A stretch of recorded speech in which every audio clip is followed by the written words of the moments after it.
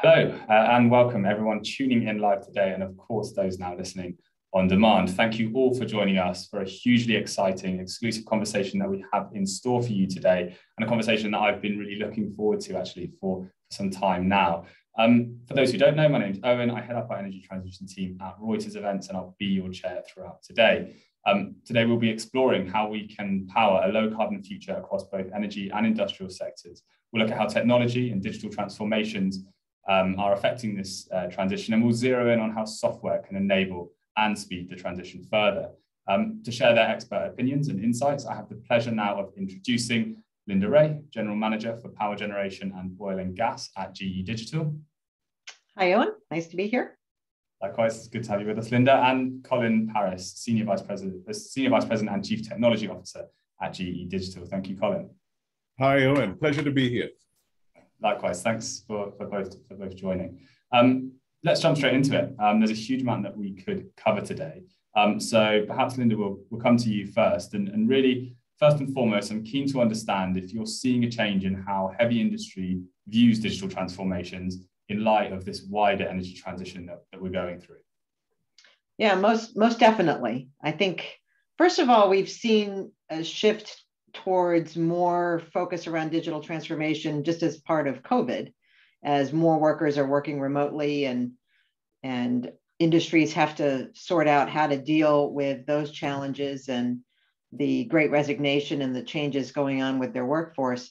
But then the energy transition just exacerbates some of those challenges, particularly when it comes to industries' commitments to reducing their own carbon footprint, to being compliant with government standards, and to contributing to their own ESG models and commitments there. So I think both of those factors are contributing to a variety of industries recognizing that they need to employ digital as part of the solution to bringing their own emissions down and to their own role that they play in the global energy transition. Yeah. Can I elaborate a little bit on that? Because I think Linda said it perfectly there, but I also think and what Linda laid out is that there's a lot of dynamics happening right now, right? You've seen, she mentioned some of them. There is the climate change, the energy dynamics, so customers wanting things. There's the dynamics of the environment with COVID. The workforce is changing at this point in time, and there's the dynamics of what the government wants. And all this has to happen in light of a stable install base we've had for decades. And then add to that, we have to perform, which is deliver electricity, in a stable, affordable manner, and transform. So the complexity there is it's overwhelming. And so, as Linda talked about, digital is going to be needed to actually be able to solve all of these dynamics while you're trying to perform and transform at the same time. No, absolutely. And we talk about this idea of the dual challenge quite a lot, but I think actually it's much more broad than those two things. There's a huge complexity there. Another thing that we hear a lot about, and you mentioned kind of post-COP26 landscape, is that need for urgency and that need for scale. So perhaps, Colin, we'll come back to you again on this one. How do we increase the speed of the transition going forward, and how do we deliver scale that's now so clearly needed? Yeah, I think there's two things when you talk about speed and scale, right? One, in one aspect of it is that we do need to do climate change fairly fast, given what we're seeing in terms of these weather events. In fact, even right now, there are weather events happening in part of the US and parts of the world. So these weather events are increasing. And I mean, just in 2020, I think it was $95 billion worth of damage being done by them. So the speed and scale is right there. Scale of weather events is worldwide, the speed is happening. The other speed and scale is that people are actually getting all of these electric vehicles. They're trying to do the right things on a consumer perspective. And so when you think about that, part of that leads naturally digital, the sense of I have to collect all this information about the state of the asset we have or the network, right, at a large scale. And I've got to quickly decide, how do I understand what's the state of the network, state of the gas turbine? How do I then predict what it needs to be and then optimize to get it there and do the controls to get it there. So this speed and scale aspect actually is core to everything we do, not just in responding to the environment, but also, even in longer time frames, trying to figure out what will be and what we have to do and responding to those as well. Yeah, if I could jump in there. One of the things that we found that we think really has to accelerate here based on the demands that Colin just talked about is the need to go from thinking about this transition at a site level or a plant level to thinking about it at an enterprise level. I think that's going to be one of the keys to the speed and scale that the world needs, is for organizations to think more broadly and think at a higher level about their digital transformation. There's a temptation to plug in a lot of point solutions at a site level or a plant level or an individual facility level. And it might get you a little bit of short-term gain, but it's really that enterprise level transformation that's going to have the biggest scale and the biggest impact that we need. And the other aspect to that is just thinking about the scalability from a change perspective.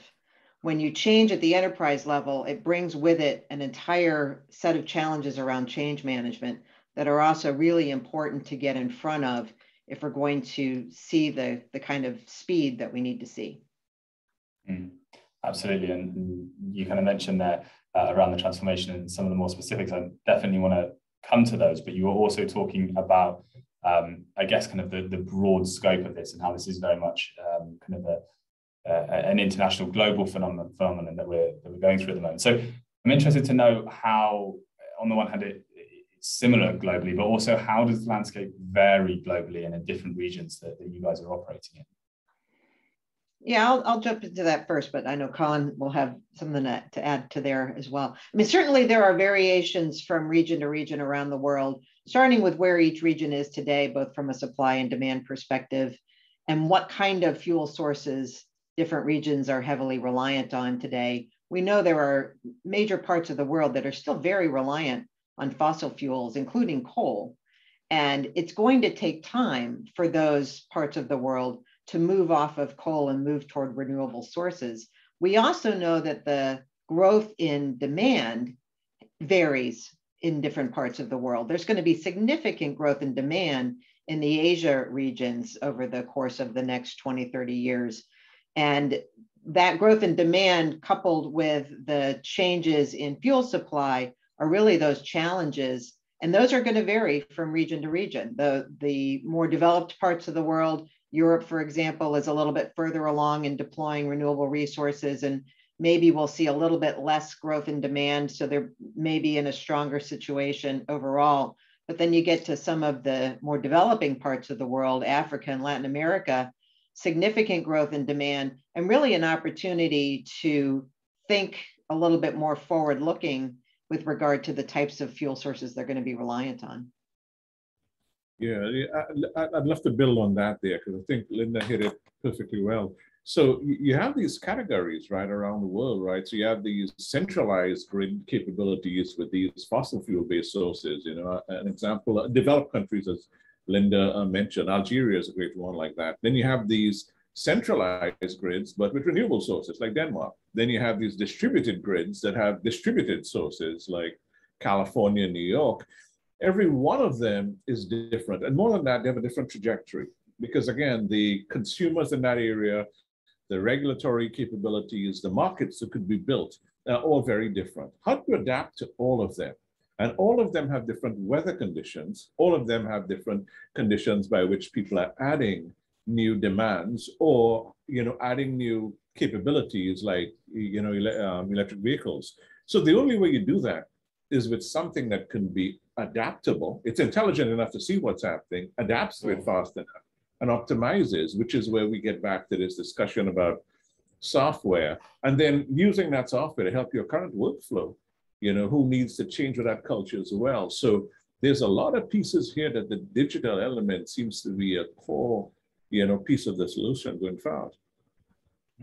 Absolutely. No, it's been a really nice way to kind of, I think, set the scene for those listening. But let's dig into, I guess, that digital element and that technology element now. Colin, perhaps you can talk to us about the importance of technology to the transition more broadly, and then how GE is really kind of assessing this moving forward. Yeah, well, there are two elements of G here. One is there's physical things we've got to do, right? So in many cases, we're experimenting with new fuels like hydrogen. We are actually doing carbon capture so that you can capture carbon from the fossil fuel pieces you have. There's small modular nuclear reactors, there's hardware elements of the grid. But all of these things, Linda talked about the fact that this is a system. It's not one component. It has to work together in a way that we could give you stability, right? Because it's got to be on all the time. It's got to be affordable. It's got to be secure, and it's got to be efficient, right? And so how do you do all of those pieces? This is where the power of the software and the analytics and the workflows come on top of these things to give us the ability. And you're trying to do a couple of things. You're trying to plan way in advance. You're trying to get early warnings on things. You're trying to predict what will happen so you can have the right sort of things in place, and you're trying to optimize, in a constantly moving dynamic environment. So this is the power of that digital software and these pieces tied together, right? Linda, your insights here? Yeah, no, I think that what was going through my head, Colin, was it is the ultimate multivariable equation. And the equation is getting more complicated because you're adding new fuel sources and you're changing demand patterns. And the demand is influenced also by the need to move towards electrification of some of those worse emitters, right? So as we move cars from being gas run to electric, that changes the demand pattern, but then the fuel sources that you need to generate that electricity for that emission-free car can also generate emissions. So you've got a very complicated problem to solve. And it really does need the types of artificial intelligence and machine learning and digital twin technologies that digital brings to the table. Otherwise, you're never really going to get to the perfect level of optimization. And so those digital tools are what allows our customers to think through all of these variables, and at various times, based on weather, based on demand patterns, based on the health of their assets, based on other factors that they need to take into account, to optimize their output, to maximize their revenue, to minimize the impact on their assets themselves, and to reduce their costs. So it really is an opportunity that only digital tools can really solve.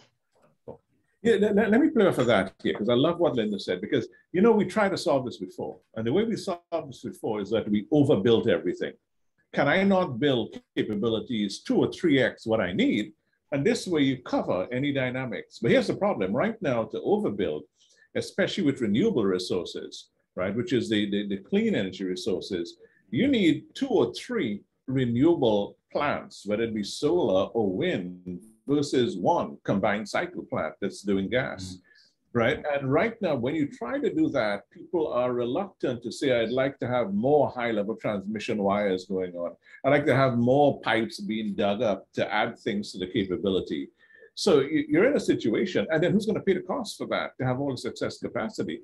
So you're right now at a point where, and given the speed, you have to do things using the digital tools, or else you're not going to be in a situation where you can deal with the speed and scale we're dealing with.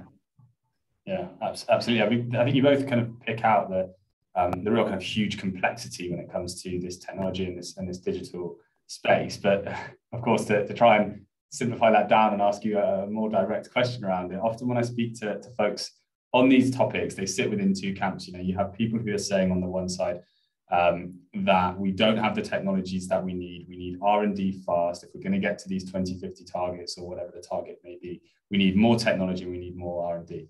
On the other side, we have folks saying we don't have the time for more R&D. We have to work with what we've got, and we have to roll that out here. So I guess the question is, when we look at this complex landscape and this complex equation that you were talking to, Linda, do we have the technologies that we need available today to drive this transition forward, or do we need further innovation and R&D going forward now? Yeah, well, I think the obvious answer there is all of the above, right? So we do have some very compelling technologies today. I mean, I just talking within our portfolio, we've got technologies that help monitor and predict asset health and help reduce operating and maintenance costs so that that expense can be repurposed into R&D. We have good tools today that help optimize the operation of turbines, of nuclear facilities that will help reduce emissions, improve energy efficiency. We've got good tools in our digital twins that help our customers predict when issues might be arising and then analyze and get to the root cause of what those issues are quickly. And then, of course, on the hardware side, we are starting to see some interesting traction around carbon capture technologies, direct air capture technologies, running gas turbines on hydrogen mixes and ultimately on pure hydrogen, and then different technologies around how to produce that hydrogen in the lowest emissions impact way. So all of that is in play, and all of that also has opportunity to be further refined and further utilized. Another thing that we use within GE is the concept of lean. So as we want to put more investment into the innovative technologies that we need for the future and to help drive energy transition, we utilize lean tools to reduce waste in other parts of our businesses so that we have that capability to repurpose. We call it dynamic resource allocation. We can dynamically allocate resources in different ways to maximize the investments we can make. So, but yeah, plenty of technology already there to be used, and that under prototypes and under exploration, and of course, a lot more work to do. Yeah, I'll add to that a bit here. I think Linda's very right. I mean, the reality is we have to deal with it now, right? Storms are here now, weather patterns are here now, carbon is here now. So we can't wait for it to be invented. So we have technology now. In the future, yeah, we'll need more, right? So there's a class of things that we can use more of. And, you know, there's a whole set of carbon capture systems. Because the reality is, for the large steel and cement and fertilizer plants, you're not going to suddenly use renewables for those. So you've got to use cleaner fuels. You've got to do those type of things, carbon capture, carbon storage. You also need to optimize the grid. It's 35% utilized. Could we give it high utilization with less carbon? Definitely. In the future, yes. I mean, clearly, for instance, forecasting tools. Can I do better forecasting on the demand with all these electric vehicles and these solar panels? What's the demand that I need? Because some days the sun won't shine, so it depends on the weather. Some days the wind won't blow. So can I do better forecasting? Can I do better distributed systems management? The difference now on the grid is that we used to have generation on one side, which is the large combined cycle plants, the large nuclear facilities, the large wind turbines. Now we have the generation on the distribution side. People are pulling up with the EVs. People are willing to sell back that. People have batteries in their homes. They can sell back that energy. So now you have distributions on both sides. So what are the tools that allow you to manage both of these markets?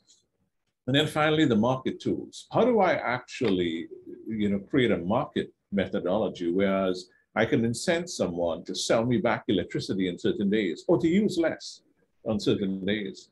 So there are new innovations, but we have to start now, and we do have some interesting things that are being used right now in Linda's portfolio.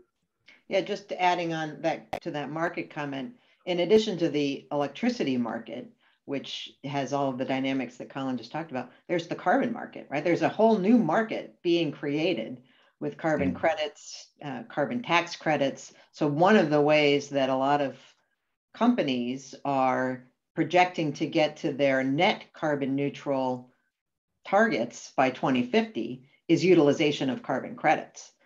That's where the word net comes into play, right? And so that's an entirely new market where there's monitoring to be done, there's predicting to be done, there's trading to be done, there's monetization of those carbon credits. That's an additional area where we believe there's plenty of opportunity for digital tools to play a role. Absolutely. And I'm keen actually to come back, I guess, then to that kind of R&D space and the innovation space in just a moment. But before we move on, when we boil this all down then, and we look at the role of the digital transformation as it pertains to the energy transition, if you had to kind of condense that and say, why is digital so important for decarbonisation? Is it just an efficiency play? Is it also around that monitoring and the things that you were just starting to touch on there, Linda? But perhaps, Colin, we'll come to you first. Why is digital so important for decarbonisation? Well, I think we go back to that whole notion of, there are so many dynamics. Linda described how many things change, and you're constrained. You've bought assets, you have trillions of assets in the ground. You can't change them. It's not like I need to get the latest version of the cell phone, and so I buy something new in 2 years. The life of these assets, are 30 to 50 years easily. So now if you look at this, you say to yourself, all right, so what do I need to do? I need to understand the state of my assets, right? So either I understand how much energy I can generate and how much energy that's demanded. And that's, again, digital tools to visualize that, just to collect sense information at any given point in time. Digital tools to project it. Okay, so I know what it is now. Can I project what it might be in the next year or two? Or next 4 or 5 years, I know how to build out. So digital is helping you just understand your current situation and future situation. Then digital actually helps you with control. Now, how do I actually run my networks and deliver the energy that's generated and the energy that's taken in? Can I have a command center that tells me, okay, here's what's happening right now. Do I have software to control it? And do I have software to give me predictions 5 minutes ahead, a day ahead, a week ahead of things I need to do? And then finally, there's optimization, right? So optimization says, okay, so how do I take all of these carbon credits and how do I take everything I have and optimize for that question people want? I want my energy cheap. I want it stable, never goes down. I want it reliable and resilient, so when there's storms, it comes back up quickly, and I want it clean. So you have to go from the visualization and the understanding all the way to the prediction, the management, and then finally the optimization or digital capabilities. That's where digital starts with you. All based on data you gather or you have to get from someone else. Right. Yeah, and that's where it goes back to, it's really an orchestration problem, right? As Colin mentioned, we've got lots of fossil fuel generation sites today that aren't going to be turned off tomorrow. First of all, we know that even with the projected growth of renewables, we can't produce enough renewable energy predictably, reliably, to meet the growth in demand. So we're always going to be dealing with multiple fuel sources, at least for the next 30 years or so. And that requires then orchestration. It's going to increasingly become complex with regard to when am I providing energy through renewable sources versus when am I relying on older fossil fuel sources. And that orchestration is really a task that is not something a human's going to be able to do in real time. It's going to need the kind of digital capabilities that we talked about. And then when you add in the complexity that there are renewable sources within the grid itself, distributed renewable sources, that adds to that orchestration problem. So I think there's really no possible way that we get through the energy transition that we've all committed to without digital tools. It's intricate to the success of that transition. That's helpful and really helps to kind of crystallize, I guess, that importance. I said a moment ago that I was keen to come back to the R&D split, so perhaps we'll come to you first. What mechanisms can we use to further drive R&D then, if we are in agreement that we do still, whilst we do have brilliant tools here, we do still need to continue to develop and innovate? Well, I think. Sorry, go ahead. No, go ahead, Colin. No, go ahead, Linda. I'll follow up. I think it starts with some of the things we just talked about. It starts with utilizing the digital tools that are available today to drive cost out of those parts of the organization where costs can be reduced, O&M costs, for example, operating and maintenance costs, outage costs, by stretching outages out because you have better information and better insight into the health of your assets. Those are ways where you can take cost out and redeploy those investments into R&D. Lean tools are another way of taking waste out of your organizational structure, your processes, and then redeploying those assets into R&D. And then I think there are important consortiums that are being formed. I mean, this is a global problem. We're not going to solve this with every company working on their own thing in isolation. There are a number of different examples, one of which we just announced, where we're partnering with a number of different organizations as part of some work tied to COP27. But these consortiums are one way to increase the scale and the impact of the R&D work that is in front of us. Sorry, Colin, go ahead. No. I think you beautifully said it. I mean, I think Linda, I mean, there are two things, right? There's a capacity for R&D, and then there's the actual innovation, new innovation techniques you use in R&D. And that's the things we're looking at. I think Linda talked about the capacity, right? Two aspects of it. One is lean. You're right, but lean does two things. Lean not only, allows you to take out waste, so you have extra dollars, it frees up top talent, right? Because a lot of people who were working on these things we didn't need to work on get freed up, which is what's going to be needed. Great minds with brilliant ideas who can experiment quickly to get this done. So that's the capacity for the R&D itself. Then the R&D, new ways of R&D. I mean, Linda talked about a few. One is this notion of how do we actually team? So there are research centers, there's government funding that's coming in right now that's tied, not only in various countries like in the US, but the US is also doing things with Europe, they're doing things with Israel, to try to pull these things together. But we're doing it with customers too, because this has got to be a cultural change and a workflows change, which means nothing we do in R&D, we can just hand over. We've got to change not only the technology, but the way people use it, the way the workflows work, the way the consumers use it. So there's a whole play on partnerships, there's a whole play on government funding, there's a whole way on consortiums that I think need to come to the forefront in order to make this thing happen. The other tricky thing about this is that energy is also a security issue, right? So you are not going to make, you can't make just, unilateral decisions on technology here and how it's deployed, right? Not only the governments get involved from a regulatory perspective, but from a security perspective, they get involved too.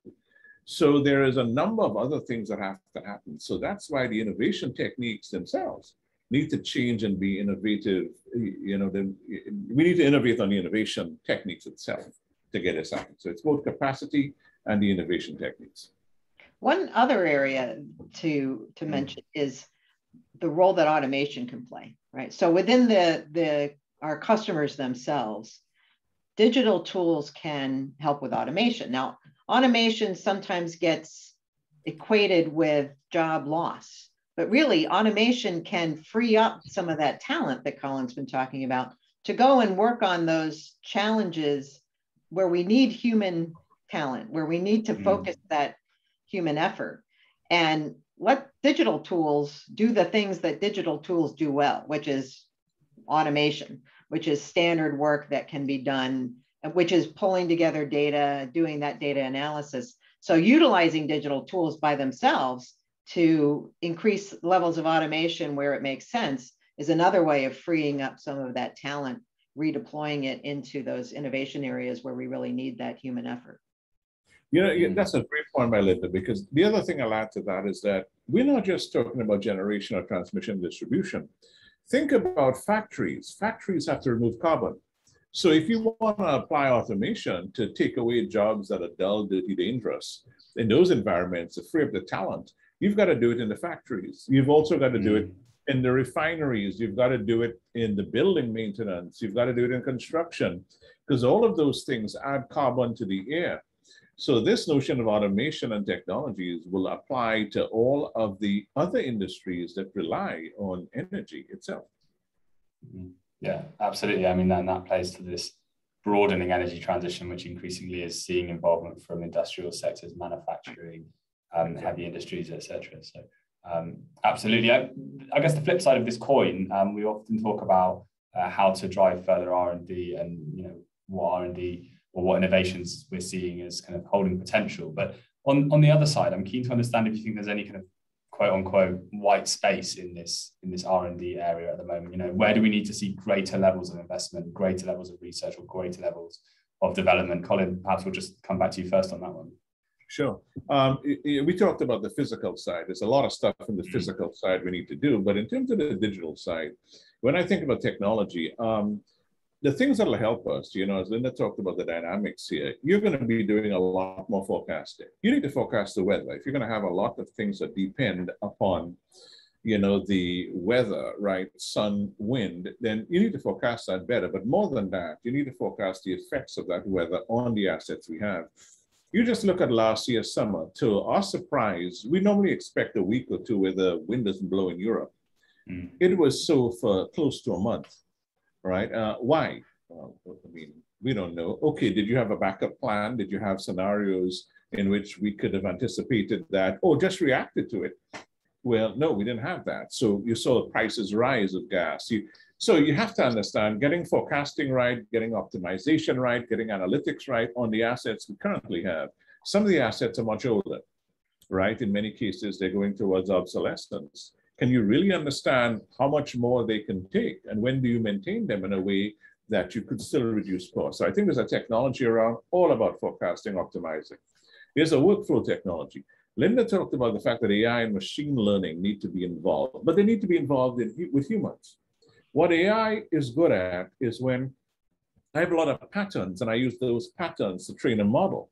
What a human is good at looking at is when one or two instances occur, not a lot, and they could quickly recognize a pattern. That's why kids don't need a lot of examples to learn something. We have that in humans. So now it's the AI and the humans working together. The AI seeing larger patterns from watching a lot of data, and the humans being able to pick up new patterns really quickly, and that combination coming together.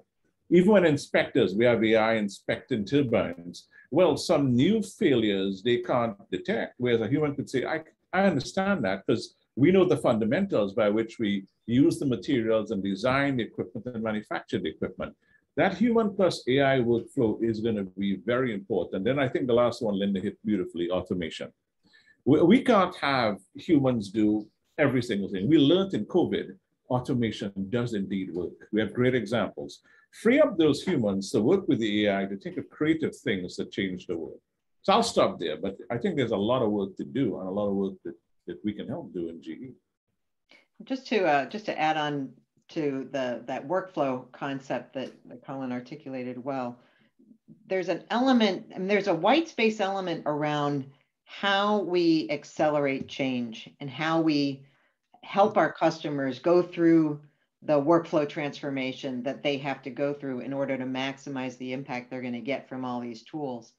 I think that's an aspect that is just as important from a technology and from an innovation standpoint as lots of code and lots of new hardware. If we don't also address the fundamental changes that workers and customers are going to be going through in their workflows themselves, we're not going to be as successful as we need to be.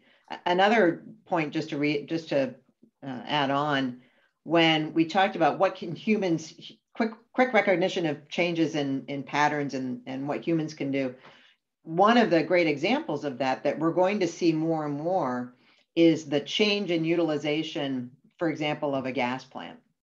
A gas plant that was traditionally built and for the last 20, 30 years has been running at a base level, a very steady state, always producing energy, pretty much well matched with demand. Well, as renewables become more and more of the fuel of choice, many of those base load gas plants are going to start running in what we call peak load. They're going to run much more intermittently. Those are patterns that plant hasn't seen before, that equipment hasn't seen before. And some of the early learnings of what happens when we change the operation fingerprint, if you will, for that type of plant are going to be detected by humans. We add that learning and we add that to the artificial intelligence and machine learning. You get all three of those together. That's really where you optimize the knowledge that comes from those changes. Absolutely. You actually picked up on something there, Linda, that I wanted to come to next, really. And one of the big things that we hear a lot at the moment is people really wanting to have a clear understanding of how how this is impacting on customers and how companies are assisting and enabling customers to kind of drive forward this transition. So if we zero in now and focus in on, I guess, some more of the technology and some more of the software topics that we've been discussing, but look really at what GE Digital is doing in this space, I'd be keen to understand, firstly, if you can talk to us more about the work you're doing and how you're solving some of the challenges that companies are facing through the energy transition. Sure. No, I'd be happy to. So one example that comes to mind is some of the work that we've done with a customer in Algeria.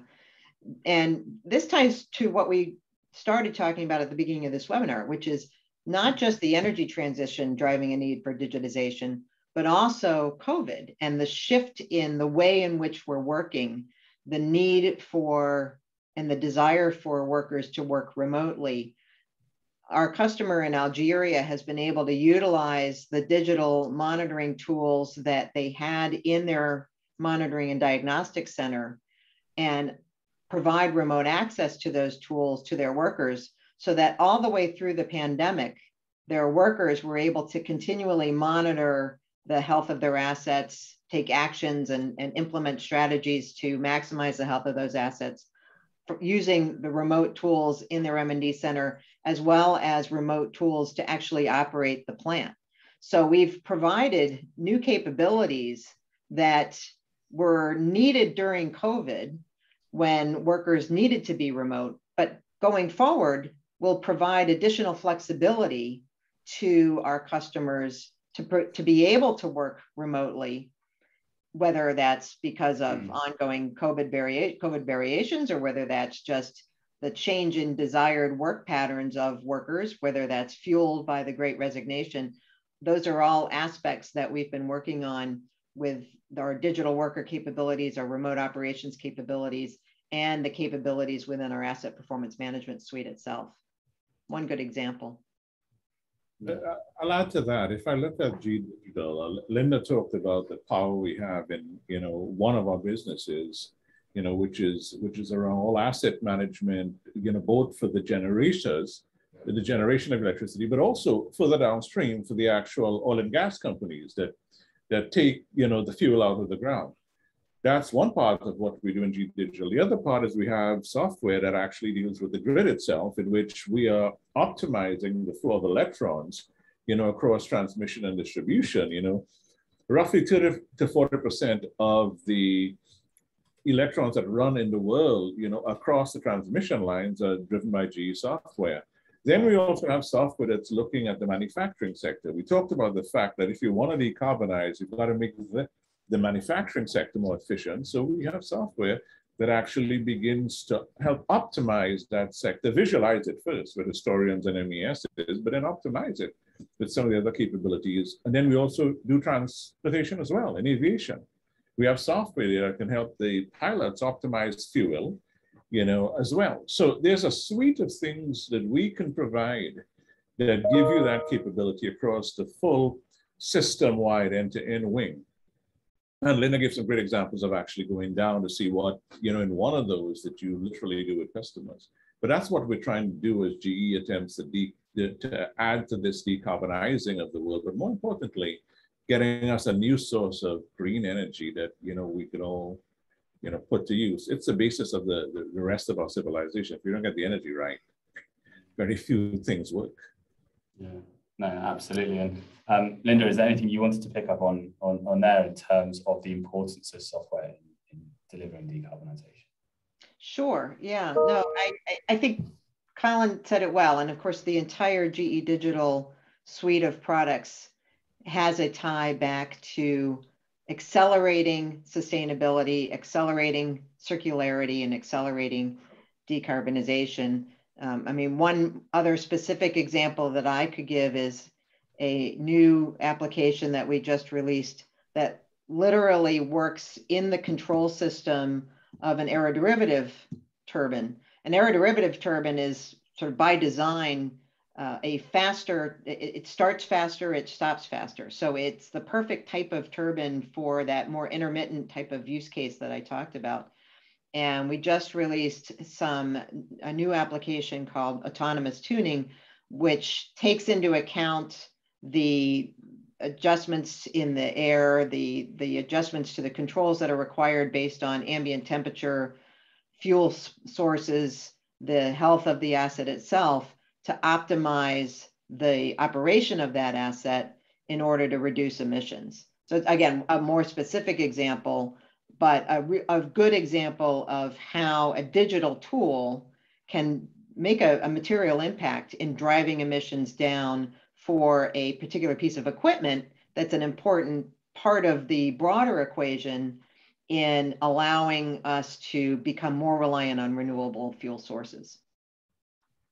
Let me pick up on a point Linda made before that I think now that I'd like to push on. You know, we have these capabilities, but Linda said before that unless you can enable the customers to use it, nothing happens, right? Because that's how this is.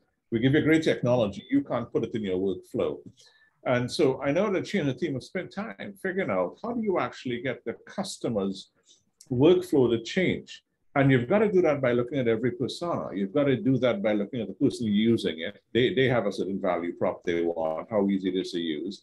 But also, you know, people at different levels. Some have value props that say, what's the financial value? Others, what's the operational value? So that piece of work, I think, is seminal as well. Because, you know, humans have to engage, because we mentioned the fact that it's humans working with software and AI. And if you don't find ways to make them engage easily, none of this great technology gets put into their hands, or maybe it does and it doesn't get utilized properly. So it takes longer in this transition, or it doesn't scale as well. So I think that's the other thing that, you know, we spend time on. And some of the examples she mentioned all have that workflow element where we're going in and making sure the customers understand how to use these capabilities, or else it never translates into overall value. Yeah. Absolutely. Absolutely. We have a couple of minutes left. So I think a nice way to finish really would be to look at crystallizing down everything we've spoken about for the last kind of 40, 45 minutes. And, you know, if I asked, or if someone came to you and asked really to summarize and to boil down why digital and why software is so important to the realization of the energy transition, perhaps we could use that as a question for some closing remarks. Linda, should we come to you first there? Sure.